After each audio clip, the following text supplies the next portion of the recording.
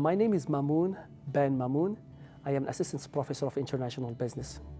I look how companies can localize their digital content to different cultures, different political systems, and different regions in the world.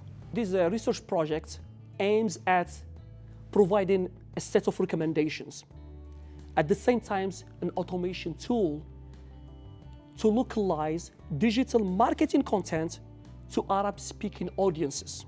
So when we say a set of recommendations that include cultural values, symbols, metaphors, colors, religious content, and even political content that is sensitive to the country where you are investing. There is a strong association, very positive and strong association between web cultural customization and adaptation and purchase intention and customer satisfaction. You're going to get loyalty when you create something that is localized to that particular audience. The tool is highly sophisticated. It's the first of its kind in the world, never done before. So it will generate a report that companies can use. Say, I might have to change this. I may have to switch the 1-800 number at the top.